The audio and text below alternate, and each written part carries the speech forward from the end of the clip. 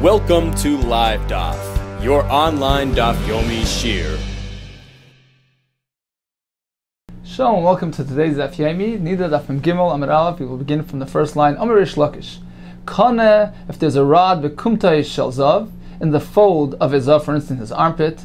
V'hisid bayas hator. If a zav, a person who had re'iyas, ziva, and his tamei, and he had this rod inside his fold, and he pushed and he moved a person who is tahar, the person nevertheless remains tahar.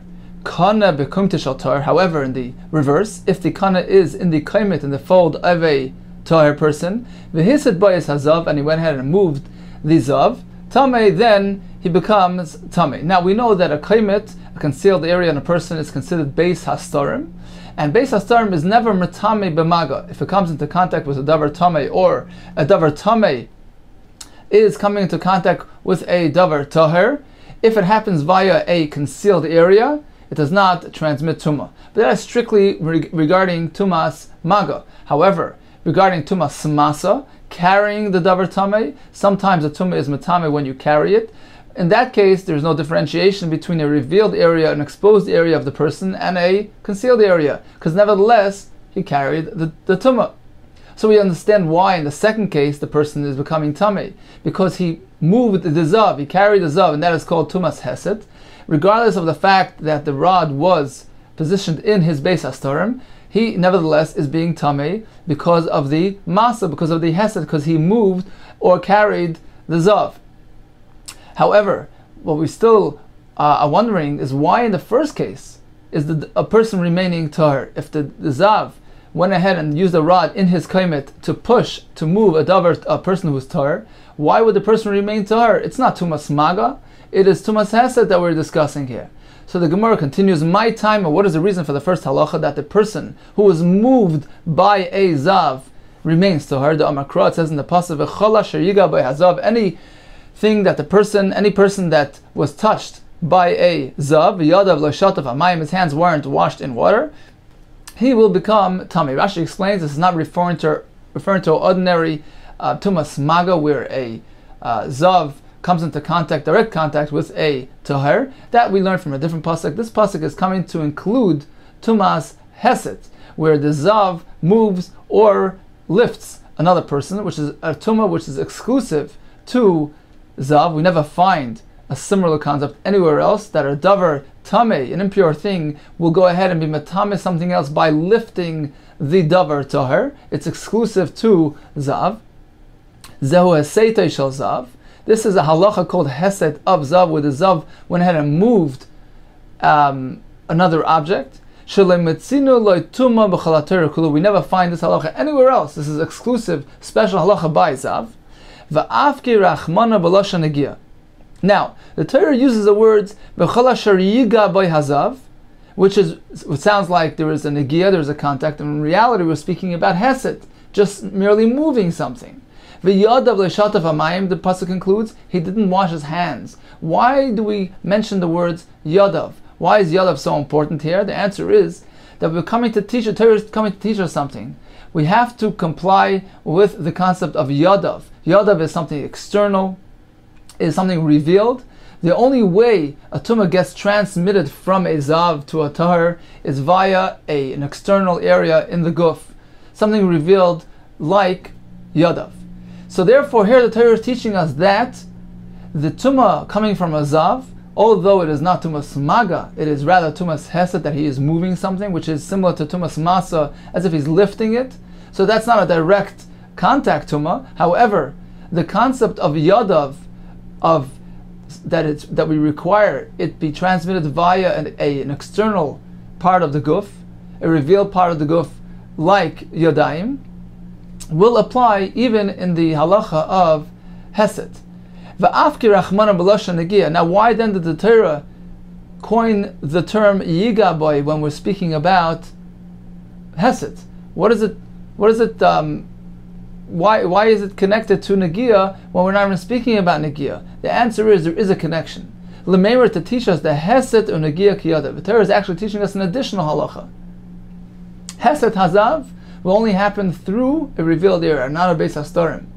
As well, anywhere else, in the whole Torah when there is tumas maga, when we're discussing tumah that come via contact, it is also strictly if it happened with a revealed external part of the guf and not a beis hastar. Again, to teach us, lememra, to teach us the hesed, that just like the tumas hesed coming from a zav needs to be via a revealed area, an external limb, like yadayim, so too unagia, same thing will apply whenever we have tumas maga anywhere else in the Torah. Ki yadav, they are both compared to yadayim. Ma hasam me'avroi, just like a hand is external, af hacha me'avroi, here too, it needs to be external. So in conclusion, there is halacha called beis hastarim, a part of the person that is concealed. There is no tumas maga applied in that event, because there is no revealed connection. Apparently the usual way of handling something is by a revealed part of the guf, a hand, a foot, a part that's external. However, something that's inside the guf in a concealed area cannot handle properly. It is not meant to come into contact with external objects. The Torah is memayit, excludes that from tumas maga. However, regarding tumas masa, if a person will carry a davar tamei within a concealed area, of course, tumas masa will apply. He will receive tumah from that davar tamei. There is one exception to that, which is tumas zav. When a zav moves or carries a davar tahor, and he is doing it through a beis hastarim, his own beis hastarim. For instance, the case of the rod, which is positioned inside his beis hastarim, and he uses that to be meset to move a davar tahor. The Torah is memayit that from tumah, and the person remains tahor. Okay, let's see the next shtickle Gemara. The Gemara is referring to the halacha mentioned in the Mishnah, where there is a difference between the re'iyah of an isha, where their dam is not required to actually leave her guf in order for her to become tamei. It is different than the re'iyah of an ish, where the tumah must actually exit the guf in order for him to become tamei. How do we know that? Aval azav bal keri einin metamin. The ending of the statement, ashetei say tumasan lachutz, until the tumah actually leaves the guf. How do we know that? Zav, tichsiv kiyeh zav mibsarei, until the zav is a zav mibsarei, and we darshan ashetei zoivai mibsarei, until the ziva actually leaves his guf, he will not be tamei. Bal keri. How do we know the same halacha applies to a bal keri? Tichsiv v'ish kiseitei mimenu shechva zera, until the zera actually leaves the person. Only then does he become tamei. This is referring to the case described in the Mishnah, where a person had actually felt a sensation, a trembling throughout his guf, and apparently there was zera dislodged from the source. He may nevertheless still continue eating truma if he does something to prevent the zera from leaving his guf. Until then, he is still considered tar and may complete the achilas truma. What does he do? He grasps the aver and thereby prevents zera from leaving. Zok the Gemara, how is he allowed to grasp the aver? Why are we not concerned with this act creating some sort of sensation which might arouse him to emit more zera, and that would be considered zera levatala, of course. Va'atanya, haven't we learned in the Brayso of Lezo Eimer, kalo eiches va'ama, a person who grasps his aver, umashten, he passes water, ki'ilu, it is considered as if Mevi Mabul Oilam. We know that the people at the Dor Amabul, this was their chet, that they were being moitzi, their zera levatala, they were emitting their seed for waste, and when a person goes ahead and comes into contact, direct contact with his aver, this may cause a sensation which may lead to zera levatala. So how is he allowed to go grasp his Amar Abayi? We're speaking about the matlas ava, he's doing it with a thick cloth which doesn't generate any sensation, and there's no chash of zera levatala. Rava Amar, I feel even if you'll say the matlas raka, we're speaking about a thin cloth, we are still not concerned. Kivan the akar, because we're speaking about a case where a person had already experienced the dislodging of zera from the source. He had trembled throughout his body, so there was already an akira, there was already a dislodging of the zera, and therefore there is no chashash that the handling of the amma will bring about an additional haitzas zera. In fact, the Gemara, is that so? We're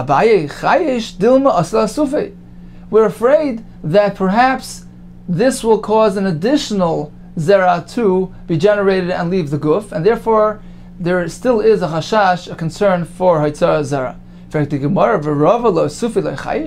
Rava doesn't, is not concerned that this will cause more Zera to be emitted. Vatani, we've learned in a Brisa, to what is this compared? Meaning, handling the Eiver Hazacha, what is it compared to? L'noisein etzba b'ayin, to a person who inserts his finger into his eye.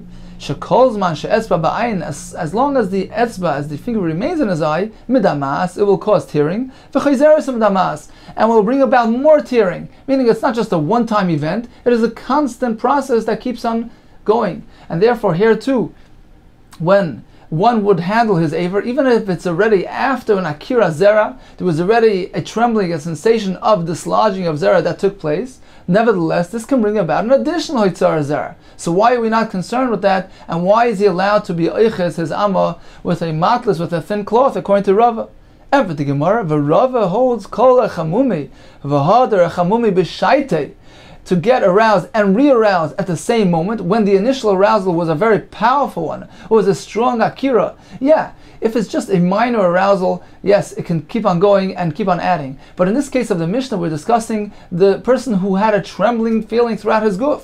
So apparently there was a very powerful hisayrus, very powerful akira, and that only happens once and not quickly so soon after. Again, v'rava kol achamumi, to arouse, v'hader achamumi, to get another chimum b'shaiti at the same point in time. Lo shchiach is not common. We are not choshesh. We're not concerned with that. So let's make a quick summary. We had halach in the Mishnah where a person felt a sensation, a very strong, powerful sensation which reverberated through his whole guf. He felt the zera being dislodged, and he's in the middle of eating truma. He's allowed to prevent it from emitting his, from exiting his guf by grasping his Eiver HaZachar.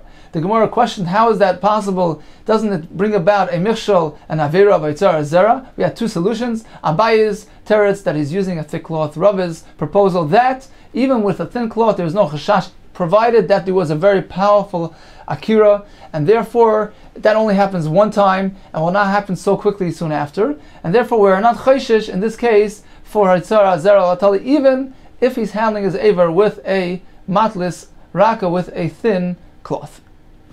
Sagt die Gemara weiter. Omar Shmuel, kol shechva zera shein kol gufay margish bo eino metamo. Continuing on the same topic, says Shmuel like this: any time there is zera which is not powerful enough, it doesn't have the ability to germinate, to be mazriya, that is not considered zera in the context of being metame. We know that a balkari, one who sees zera, or in fact anybody who comes into contact with zera, there is tumah there, but that is strictly zera which is capable of being mazriya, capable of being moilid. So we're equating the tumah of the zera with the power of being mazriya. So Shmuel maintains that a zera which was emitted without a complete, comprehensive sensation of the guf does not have the power to germinate and to be moilid, and therefore does not have a din of tumah. My taima, shichva zera rachmana. The Torah uses the concept, the word of zer, shichva zera, v'ru'uya lahazriya, needs to be roy, fit to be mazriya. Meisvei, we've learned in a brayso, hayimahar balaydi, he had impure thoughts at night. V'amad, v'umatzav sarecham, he woke up and he found his aver cham, it was heated up, and there was a chash, perhaps, that there was a keri, tummy, he's tummy. So we see from here, although there was no hargashas kol haguf, he didn't feel any major sensation, otherwise he would have awoken. And nevertheless, the Brisa says that he is tamei. How is that possible according to Shmuel? Ravuna interpreted the Brisa, he had relation, he had tashmish in his dream, so there was already a haitzara zera, and evidently there was also hargashas kol haguf. We presume that if there was a haitzara zera, then certainly there was a sensation of dislodging of the zera as well, and therefore the zera is considered ro'y lahazriya, it is full-fledged zera, and therefore metame. Again, tirgum rafuna b'mishamesh mitasa b'chalayim, di efshar, it is impossible l'shamesh b'loy hargasha, to do that without having a proper sensation. So the first lashon of Shmuel maintains that in order for zera to be metame, it needs to be ro'y lahazriya, which means it needs to be as a result of a complete, comprehensive, full guf sensation. Something more weiter. Lishna Achrina Amar Shmuel. There is a second version in the name of Shmuel. Kol shechva zera she'ena yorek chetz ena metama. Certainly, in order for zera to be metame, it needs to be roi lahazriya. But what is considered roi lahazriya? What is required? So there are two phases in emitting zera. There is the initial sensation of dislodging of the zera from its source. That is the akiras haguf that Shmuel mentioned earlier. In addition, there is the actual emission of the zera, which comes in a fashion of a shooting arrow, and that is the second phase of the completion of the zera, and the yorek chetz actually completes the power. It inserts a power of b'mazrei into the zera, and according to the second lashon of Shmuel, that too is required to be matame, because only then will it be roi lahazriya. You need phase A, which is the akiras haguf mentioned in the first version of Shmuel, and in addition you need the second phase as well, which is the halacha of yorek chetz. It needs to shoot as an arrow.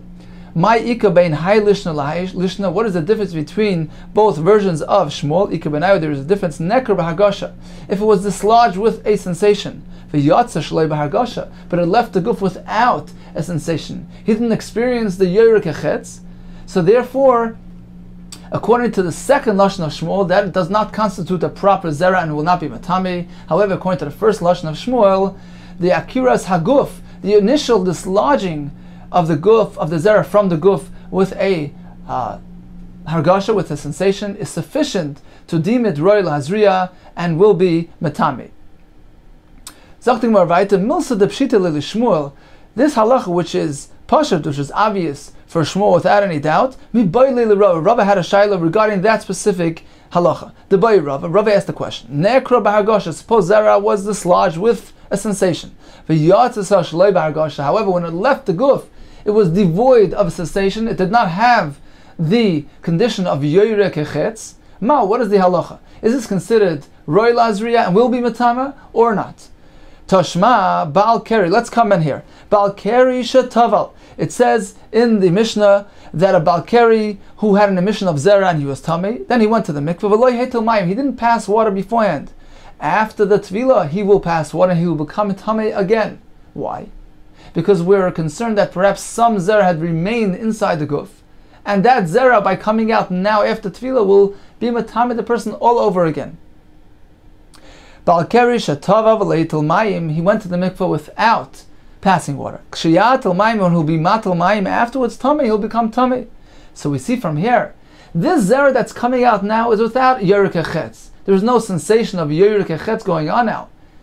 But simply because it had originated with the hargashas akira, with the initial dislodging of the guf, that happened with a proper hargasha, that is sufficient to consider it roi lahazriya and be matame. So here we have a proof, a raya to the first lashon of Shmuel, that akiras hargasha is enough. And for the Gemara, Shani Yasim, there is different. The ruba b'hargasha nafak. Since most of the zera exited the guf with a proper hargasha of yorek chetz, it was a powerful emission of zera. So although this little bit, a miyut, this mashu of zera which remained in the guf, did not leave with a hargasha, but the hargasha, the sensation of yorek chetz, which was applied to the rest of the zera, encompasses all the zera found at that moment and deems it roi lahazriya and therefore will be metame. So that is an exception to the rule. Although there was no actual yorek chetz taking place on this specific zera, nevertheless it is still considered roi lahazriya and will be metame. So in conclusion, we have two lishonos of Shmuel, whether the zera, the tumah zera, is dependent on the hargashas akira, the dislodging, or do you need in addition to that the second hargasha of yorek chetz? According to the first lashon of Shmuel, the first phase is sufficient. According to the second version of Shmuel, we need both phases. Rabbi had a question regarding that specific halacha, this exact case, and we attempted to bring a raya from the Mishnah, and the Gemara answered that is a special case where there was a yorek chetz on most of the zera, and therefore it is not necessary for the miyut to undergo that phase as well. However, you have no raya from here whether the first lashon of Shmuel correct or the second lashon of Shmuel is correct. Perhaps you need both phases together in order to be metame the zera. Lishna achrina, there's yet a third lashon to Shmuel. Lishna Achrina Amar La Amar Shmuel Kol Shechva Zera She'ena Yorek Echetz Eina Mazras. Any zera that it does not shoot as an arrow, doesn't have the experience of Yorek Echetz, will not be germinating, will not have a koyach of being mazriya. So we make a diak from here.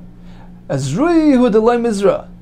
It implies that certainly to be mazriya, it will not have the power to do that. Hatmuye metamya. However, regarding Kabbalah's tumah, it's unrelated to being able to be roy lazriya. Even if it doesn't have the ability to be mazriya, it is still metame.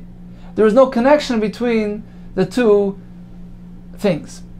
So this is totally different than the first two versions of Shmuel, who equated tumah with roy lazriya.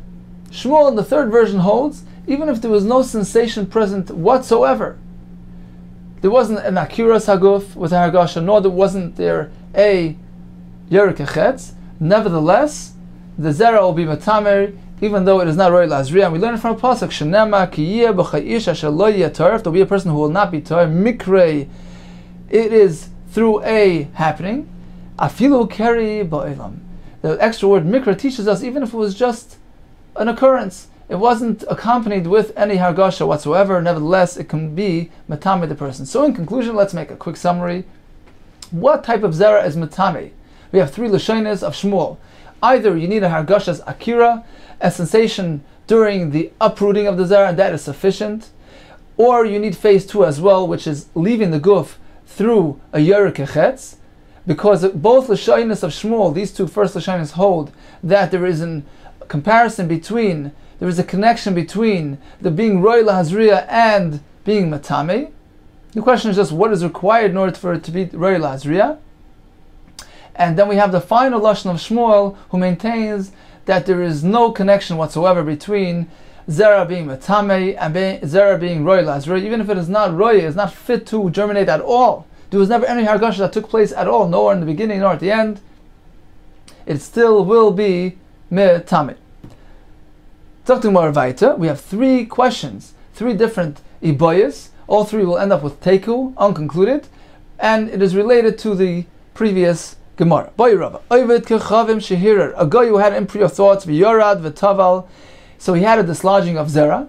Then he decided to become a yid, and he went and was tovel, but the zera is still present in his guf and will come out eventually. The question is like this: a guy does not have tumas keri. So when the zera was actually uprooted, he had no potential of tumah. He was not in the parsha of being a tumah of about tumas balkeri. But then afterwards, he emitted the zera when he was already a yid. So the question is, what are we going to focus on? Are we going to focus on the shas akira when it was a sludge and he was a guy and he's tar? Or do we look at the shas yitzia, when the zera actually left the guf and he's a yid? Mahu, what do you say? Imtim salaima, if you will say earlier, meaning even if you follow the shita of the first lashon of Shmuel, that we follow the akira, imtim salaima basa akira as linan, we depend on the akira. Hani milet as only the chumrah, as only when we're looking at astringency. When we're applying astringency, such as in the first lashon of Shmuel, since it was a proper akira, regardless if there was a yitzia or not with hargasha, we look at the akira strictly and we're matami. So that is astringency. However, in this case, by focusing on the akira, we're actually applying a leniency, because at the time of akira, he was a guy. Do we do that or do we not do that? Avalacha de la kula, here by looking at, focusing and depending on the akira, it will come out as a kula layaminan. Perhaps we don't say that. Or dilma, perhaps leishna, it makes no difference, and we always follow the shas akira. In this case, he will be tar teku, it is unconcluded. By Rava, a similar shaila, zava, shenekru meimi ragleo, a zava who is matame beziva and her meimi raglayim are also matame. Suppose there was the beginning of a process of passing water, there was an akira of the meimi raglayim, the same thing, v'yorad v'tavla, and she went and was tovel, and then afterwards passed the water. Ma'u, do we look at the shas akira when it was neka and she was still a zava, or do we look at the shas yitzia when she was already tar? Imtim tzlaima, even if you will say basar akira aslinan, you always follow the shas akira. Hanimila is only shivcha zera. That is strictly halacha applied to shivcha zera. Why is that different? Because zera has the nature of leaving the guf without being able to stop it. It just leaves, and therefore, since it already got dislodged, it's on its way out. It already began its departure. and therefore we look at the akira, and it is considered as if it already is starting the process of leaving the guf. However, by meimir raglayim, we perhaps won't apply this concept. That is only strictly said by shichva zera that it cannot be restrained. However, in the case of meimir raglayim, dematzi nakatla, it's easy to restrain. Loi, therefore, in that case, we will not follow the shas akira. You need actual exiting of the meimir raglayim to be metame. In this case, since the Yitzia of the meimir raglayim took place when she was already tahor, we look at the present, and she is not a tamei. Idilma, perhaps loishna, there's no difference between the two. And in both cases, we look at the shas akira. In this case as well, we will follow the time of the slodging of the meimir raglayim, which was when she was a zava, and she will become tamei. Teku. But Rav, another shayla. Zava. She was a zava, a goy, and Rashi explains that Chachamim apply the Tumah Ziva to a Goyisha woman who is a Goyisha woman, that she has a din of a Zava. In that case, Sheneklu Meimir Raglea, that her Meimir Raglayim were dislodged. V'yarda v'tavla, and she went and was Taivel Mahu, what will be the din in that case? Intim Tzelema Basar Akira Azlina, and if you follow the first version of Shmuel, that we look at the Akira strictly, in this case, as well, we will apply the din of akira, even though it's meimir raglayim, which can easily be restrained. Meaning, let's say, suppose we follow the stringency of the previously mentioned shayla, meaning we conclude that even by meimir raglayim we will apply the halacha of basar akira. So here as well we should do the same. Imtim tzalayma basar akira azlina afagav demati nachatlu. Even though you can restrain it, we still focus on the shas akira, and we consider it as if it already began its departure. Hanemili Yisraelis, the Tmei Dairaisa, perhaps that's only by a Yisraelis who is Tamei Midairaisa. Her Tumah Ziva is a Dairaisa de Ketuma. Aval Eveles Kechavim Zava, the Tmei Derabanan, over there it's merely a Tumah Derabanan. Perhaps we won't apply this stringency, and we will not follow the shas akira, but rather we need to wait until the meimir raglayim actually leaves the guf, and that happened, of course, when she was a yid, and therefore she won't become tamei. Perhaps there's no difference between the cases teku. So in summary, we have three separate shilas of Rava of basar akira azlinan, meaning according to the first version of Shmuel that we follow the time of dislodging. When is that said? Do we apply it to a guy who had an akira's zera and then became a yid? Do we look at the shas akira and we matayr him? Or do we look at the shas yitzia and now he's a yid and he becomes tamei? Or perhaps, in this case, since the shas akira generates a kula, a leniency, we will not apply that concept here. The second shaila was a Yisraelis zava who had an akira of meimir raglayim, and then she was taivel. Do we look at the shas akira and she is tamei since the meimir raglayim was dislodged when she was a zava? Or perhaps you don't apply this concept to passing water since it can be restrained, and therefore the akira is not considered as if it already began to depart the guf, different than by zera. And the third shiloh, the final shiloh, was by a goita who has the din of a zava. What's going to happen in that case when there was an akira of meimir raglayim? Do we apply this halacha to a guy as well, since her tumah is only merely midrabanan? Or do we say there as well, since there was an akira when she was a guy, so of course the meimir raglayim is metame and we'll carry it to the tumah derabanan. Teku. We leave it unresolved. Going back to the Mishnah, that any of these aforementioned tumas NIDAH carry zoiv, need only a minute amount to be metame the person who discharges them. Omar Shmuel, no. Zov tzorech chasimas piyam. You need to have enough ziva to block up the opening of the aver. It is not enough to have a mashu. You need to have a shir chasimas piyam. Shenema oyhechtem besoroi mizoivai. If the zoiv actually clogged up the basar. In fact, the Gemara, the Mishnah says otherwise. V'anan tanan, we've learned in the Mishnah metamim b'chol shein. Even a minute amount. And for the Gemara, who the Amar Rab Nasan, Shmuel is following the sheet of Rab Nasan, who maintains that a mashu is not sufficient, and you need more than that. You need a shear of blocking up the opening of the Amar. The Sanya of Nasanai, Mishum Rabbi Shmuel, Zav Tzarech Chasimas Piyama, V'lo Yehoy Deloi, and the Chachamim did not agree with that, and that is the Shita of the Chachamim in the Mishnah, that even a Mashu of Zoiv is sufficient to be Matami. My time with Rabbi Shmuel. Now the Gemara is going to discuss the reasoning behind these two Shitas. What is the reason for Rabbi Shmuel's halacha? The Amakra Ayhechtem B'Sarai Mizayvai. The pasuk we just mentioned, that you need the zayv to actually clog up the aver, and that is the shear required to be matame. For Rabbanon, what did the Rabbanon do with that pasuk of a hichtim? If they say that is enough to have a mashu, so what is hichtim coming to teach us? Hahu mibayleit is coming to teach us lach metame ve'enai metame yavish. That ziva will only be metame if it is moist. That is a lashon of hichtim. It is running. It is something which can clog up, it is moist, and only then does it carry with it tumas ziva. Rabbi Shmuel, has Rabbi Shmuel know this halacha? This halacha will be derived from the word mirar nafka. The pasuk says, it runs, it is moist, it is liquid, and therefore only if it's lach and not yavish. What did Rabbanan do with that pasuk? That is coming to teach us the amount of times that a zav is required to see ziva for him to become tamei. A little introduction is in place here. A zav who sees twice is tamei, and a very stringent tumah of mishka v'moishav, anything that he sits on or lies on becomes tamei. However, he is not required to bring a korban until he sees 3 consecutive days. 3 times is metamei the zav to the point that he needs to bring a korban. Now, even if he sees it 3 times in one day, it doesn't need to be spread out in according to the sequence of days. 3 times of Riyah by Yazav will be matame him to the point that he needs to bring a korban.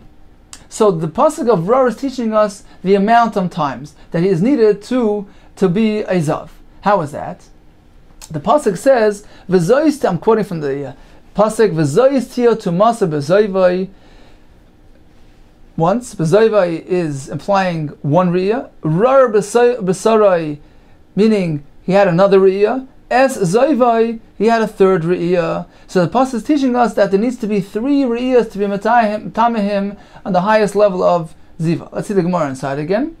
Rabbanan ahulu minyana da'asa. We need that word rar to teach us the counting. Zoivai chada, zoivai is the first time. Rar b'sarai is implying a 2nd Riyah. Es zoivai, the 3rd and final time, is for the 3rd Riyah of the zav, which is the highest level of tumah. Limed al zav al shalosh riyos. A zav who had 3 riyos shechay b'korban needs to bring a korban. Now there's another part of the pasuk which says ayhechtim b'sarei mizoivai tumasahi. This teaches us the lower level of zav. If a zav sees twice, he will be a partial zav. He gets the tumah but without the korban. Zok the Gemara vayta ayhechtim b'sarei mizoivai tamei mixas zoivai tamei. So a hechtem b'sari mizoiv teaches us that if he's only a partial zav, he only sees twice, 2 out of 3, he is nevertheless tamei. Limed al zav bal shtei riyos. It comes to teach us that a zav who sees twice, shemetame mishka v'moishav, he's metame something which he sits or lies on, and mishka is something which he lies on, moishav is something which he sits on, and that is a full-fledged zav, except that he doesn't need to bring a korban. Rabbi Shmuel minyanim manolif. Rabbi Shmuel uses the word of hechtim to teach us the shear, as mentioned earlier. Where does he know this halacha of 2 and 3? Nafkale, he learns it from a different pasuk. The Tanya of Simoi Omer. There are actually 2 psukim. There's the aforementioned pasuk, and then there's an additional pasuk which goes as follows: Ish ki yeh zav mibseiroi zoivoi tamehus. That pasuk mentions the words ziva twice, and that is the pasuk for a zav that sees twice.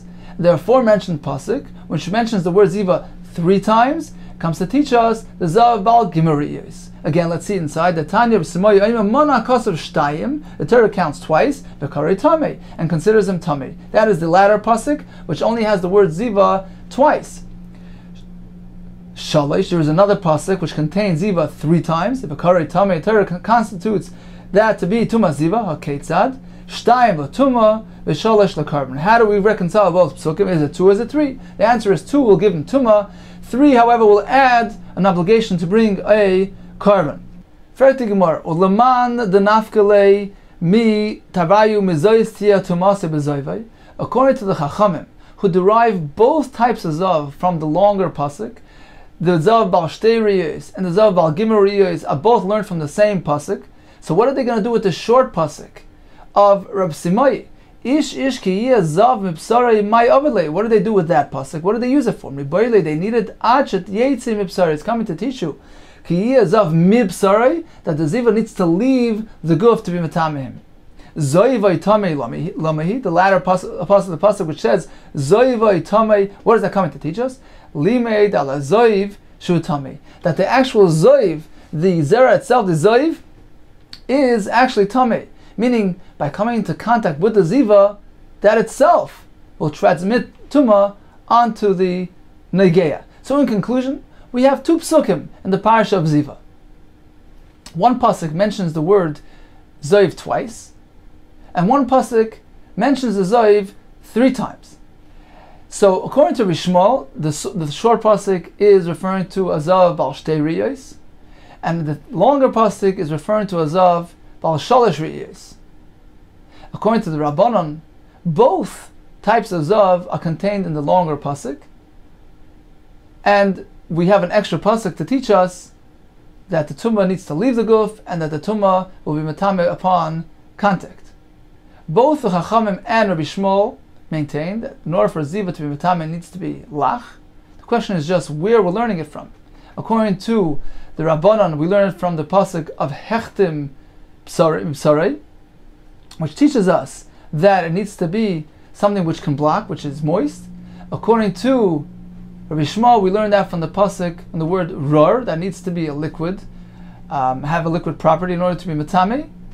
And the only machlekes between the Rabbanon and Rabbi Shmuel is whether the shear of zoiv is a mashu, according to the Rabbanon, and according to Rabbi Shmuel, the shear is an amount which can block the amma, and he derives that from the pasuk of hechsim psarai mi zoivai.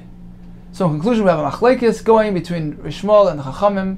What is the shear of keri or of ziva that is metameh person? According to Rabbanon, it is a mashu, as mentioned in the Mishnah. According to Rishmael, you need a certain amount, enough which can block the opening of the amma.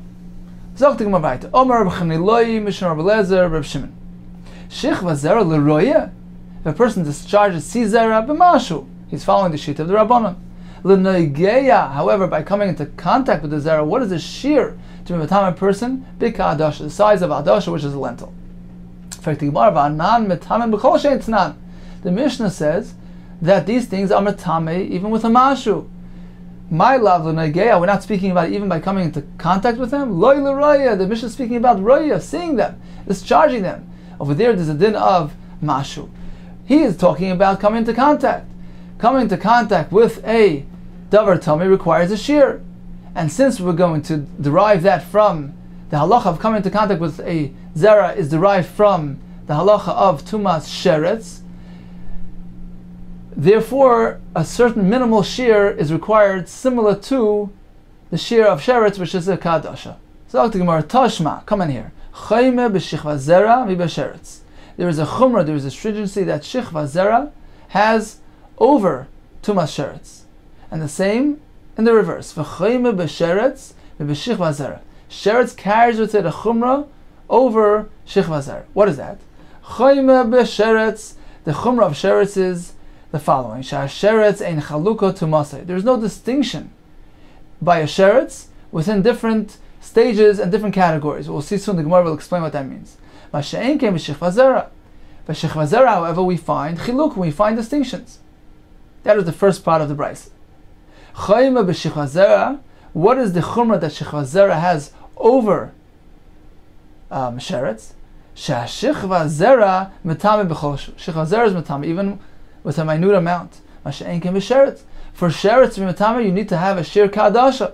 So we find a chumrah that shichva zera has over sheretz. That is the words, those are the words of the brayse.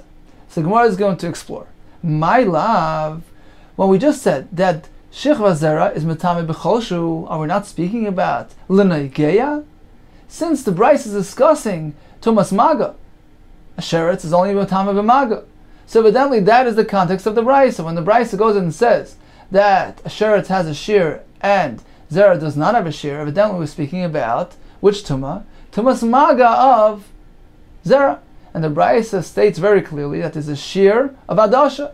So that doesn't fit well with the memra, with the halacha of Reb Chaniloi. So the Gemara Loi, we're not talking about coming into contact. We're talking about Tumas Roya. We're talking about discharging, seeing the Zera. In that case, there's no discussion. Of course, even a Mashu is sufficient. For the Gemara, how does that fit with the words of the Bryce? V'hadumi the sheretz katani. Here, look, the Bryce is coming to compare the Tumah of sheretz to the Tumah of Shechvas Zera. And the Bryce is saying that sheretz has a leniency, that we require a shear of Adasha. That's something that Shechvas Zera does not have. So evidently the discussion is regarding Tumas Maga. And the Bryce says that in order for Zera to be Metame, Be Maga, a Mashu is enough. And you don't need a shear Kadasha. Again inside, V'hadumi the sheretz katani. Ma sheretz b'negia, ashich v'zera b'negia. So that won't fit well with the memra of Reb Chaniloi. Amar v'ada barav v'shum sheretz katani, v'shum shich v'zera katani. It's true, we're not discussing a specific case in the Bryce. The Bryce is merely comparing the categories. In the category of sheretz, we find a din of a shear of Adasha. And in the category of Zera, however, we find that it has the koyach, the potential to be matami even with a mashu. So true. Strictly regarding Maga, they're both equated. Shich v'zera needs Adasha, and so too does sheretz. However, in the overall category of Shich v'zera, we do find a specific halacha which does not require more than a mashu. So in that case, Zera has a stringency over sheretz. So it does make sense to compare the two things, because we're going ahead and equating the categories. In sheretz, we don't find this chumrah of a mashu that we find by Zera. So this does fit well with Rav Chaniloi. True that in order to be Matami b'Maga, Zera is required to be a shear of Kadasha. But the Brisa, when the Brisa says that a Zera has a din of a mashu, that's referring to Tumas Re'iyah of Zera. For the Gemara Nukash, Avanan Tanan, we've learned in the Mishnah, Ivarim Ein Lahem Shir. How could you say V'sheretz like Matama Mashu? How could you say a sheretz is not Matama even with a Mashu? Avanan Tanan, we've learned in the Mishnah, Ivarim Ein Lahem Shir. When there's a limb, an aver of a davar tamei, even if it's a small, teeny amount, regardless of its size, it is matami. For instance, pachas mikazayis b'sarameis. You have a piece of a dead person that is less than a shir kazayis, or pachas mikazayis basar nevela, or pachas mikadashim and asheretz. So we find that even a sheretz will be matame with a small amount. So how does that fit with the brisa which stated that a sheretz needs to have a shir kadasha? And for the Gemara, shani aver, a limb is different. It is so significant that the significance is equated with a shir. It is so chashiv that it doesn't need a shir. True, ordinarily, you need a shir. You need a basar meis needs to be a kazayis. Same thing with an nevela, same thing with a sheretz, you need a adasha. Except where it's an aver, it's a limb on its own, then it has a chashivas of a shir. Again, inside, shani aver is different. The kulei, being that you have a complete aver, the makim adasha koy, it is in the place of a shir adasha. What is the raya? The ilu chasapurta. For instance, let's say the aver is missing a little bit. Mika matamya? Will it then be matamya? Of course not. So you see from there that the koyach of aver, the power of an aver, is only because it is whole. That gives it significance to compensate for the lack of shir. Now the Gemara is going to go back and interpret the next part of the brisa that we mentioned earlier.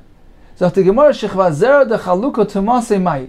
The Gemara, the brisa said that sheretz has no distinctions. Shechva zera does have distinctions. What do we find? What are we talking about? What kind of distinctions are we speaking about? Mai ilema ben Yisrael de nachrim. That in zera we find a chiluk, we find differentiation between the zera of Yisrael, which is matame. However, the zera of a goy is not matame. So that is unique to zera. That is something we don't find by sheretz. We don't find chilukim by sheretz. Hachanami here to ika achbar deyam, a mouse of the yam, of the ocean, v'achvar the yabasha. Only the achvar, the mouse of the yabasha, is matame. So we found a chilik in sheretz between one type of sheretz and another type of sheretz. So it is similar to zera. We find distinctions and we find chilukim. Ela ben katan the gadol. The halacha that the Brisa mentioned, that in zera we find differences, that is an age difference. We're referring to a difference between age groups, that a katan, Rashi says a katan less than 9 years and a day, his zera is not matame, doesn't possess any tumah, as does the zera of a gadol. However, by shratzim we don't find the difference of age group. A sheretz is matame, even if he's 1 day old, regardless of his age. So that explains the Brisa in its totality. The Brisa had said there's a chumrah of zera over sheretz, because in zera there is tumas kolshu, so either it's referring to tumas re'iyah, or even tumas maga, depending which shita you are following. According to Reb Chaneloi, the Brisa is only referring to tumas re'iyah, because tumas maga does require shir kadasha, and sheretz certainly requires a shir kadasha, so that is a stringency over sheretz. The next part of the Brisa, actually, which was the initial opening statement of the Brisa, that there's a difference between zera and sheretz, that in zera you find differences of age groups, meaning that a zera of a katan is not matame as is the zera of a gadol. However, by shratzim we don't find that chiluk, and that gives us a stringency that zera has over, that sheretz has over zera. So we have a chiluk, we have a stringency of zera over sheretz, which is the tumah mashu, and in the reverse as well, there's a chumrah to sheretz over zera, that in sheretz it is tummy regardless of its age. Amar Rav Papa, Kitanoi, the halacha of Reb Chaneloi, that tumas maga of zera requires a shir kadasha, it would seem to be that is machlekes tanoim. How is that? It says in the Brisa, Minayin l'rabis negia b'shich zera.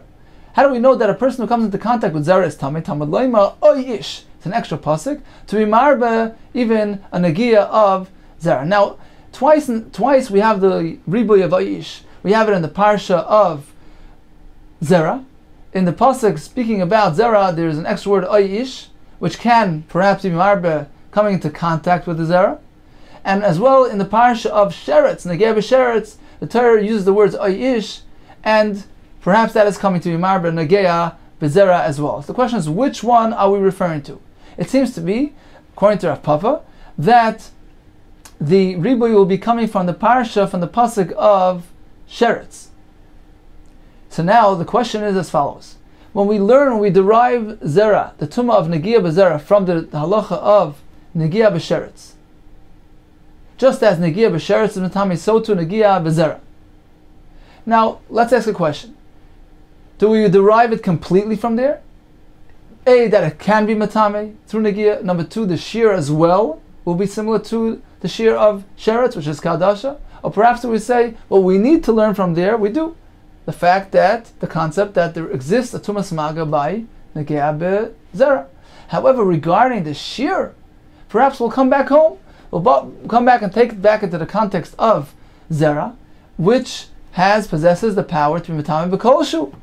A person is roya zera, all he needs is a kolshu. So that will be dependent on a general machlekes, which we find many times in Shas. When we derive A from B, is it derived completely? Do we derive and continue to derive everything from the source? Or do we take what we need and come back home? Let's see inside. Upligi tanoi ba'alma. We have a general machlekes tanoim. The ikadamri, some say dun mina. We derive it from there. Umina, we continue to derive it. So in our case, we will derive everything from sheretz. The fact that it can be matame, and in addition that there's a shear of kadasha, just like sheretz. Ikadamri, some say no. Dun mina, we derive something from a source. Vuki basro, we will come back to its original context. So therefore, in our case, we will come back to the context which is zera, which carries with it a stringency of a tumah b'mashu. So even though we're speaking about tumas maga, which we derive from sheretz, however, regarding the shear, how much is required, a mashu will be sufficient. Let's see inside. Lamanda Amar Dun Mino Mino. According to the Shita, we derive and continue to derive. Ma Sheretz Benegia, just like Sheretz is Matami B'Maga Avshich Vazera Benegia Umina, and therefore we continue to derive from there. Ma Sheretz B'Kadasha, you need a shear Kadasha. Avshich Vazera Kadasha, so too by Zera you need a shear of a lentil. So that is one approach.